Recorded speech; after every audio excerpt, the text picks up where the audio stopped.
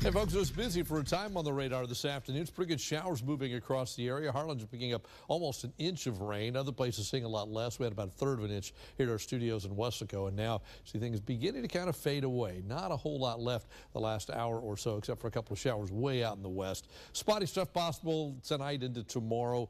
But the big stuff is going to stay to our north, and we're talking about a lot of big stuff off to the north of us. This is a cloud cover picture, and we're going to push back a little bit. And here's our system that we're watching very closely. Hurricane Center has a circle around this saying there's a 20% chance it'll develop.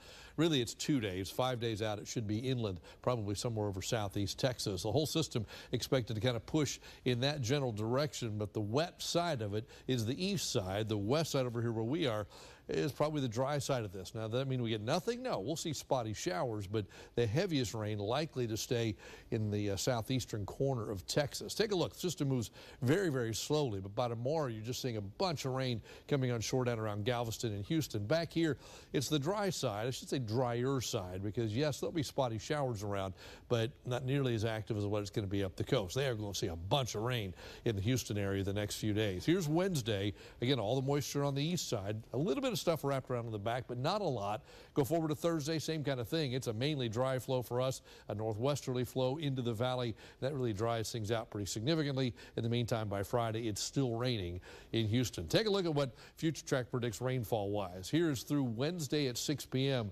Freeport down to the Texas coast, almost 6 inches of rain. Houston, 3.5. Los Angeles Brownsville, 0.01. So just a couple of drops in the rain bucket. Going forward to Thursday into Friday, notice how the totals go over 7 inches. They're saying some parts of the west side of Houston down to the southwest could see 8 to 15 inches of rain before this thing is over with. It's going to be a major rain event for that part of the state. But look down here. Again, we're definitely on the dry side of this thing.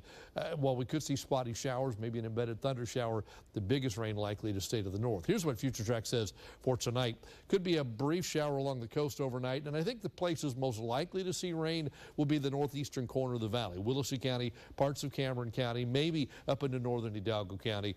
If you get a shower from McAllen on westward, that's going to be the exception more than the rule. There'll be stuff out there, but again, the most active will be in the eastern part of the valley, basically I-69E eastward toward the coast. So our best chance of rain is the eastern part of the valley, but we go 40, 30, 20. In the meantime, off the east coast, we have another hurricane. It's Humberto, with winds right now of 90 miles per hour. The good thing about Humberto, it's staying out to sea for the most part, but look, it strengthens very close to Bermuda Wednesday afternoon and Wednesday night. That forecast path, that window kind of sideswipes Bermuda. Then it heads out into the North Atlantic, and that'll be the end of that. So really the only place in the path, Bermuda, they're keeping a close eye on that, of course. We're looking at this tonight. Partly cloudy, spotty showers, 75 for a low. Then tomorrow back to 95. Certainly warmer. That wind goes west this time of year. It can get quite warm across the valley. So scattered showers, spotty storms the next couple of days, but not big stuff. Most of the area is relatively dry, and we go that way all the way into the weekend. We can't completely rule out showers any day of the forecast period, but temperatures back above normal again and stay that way through most of the forecast. That's your updated First Warn 5 AccuWeather forecast.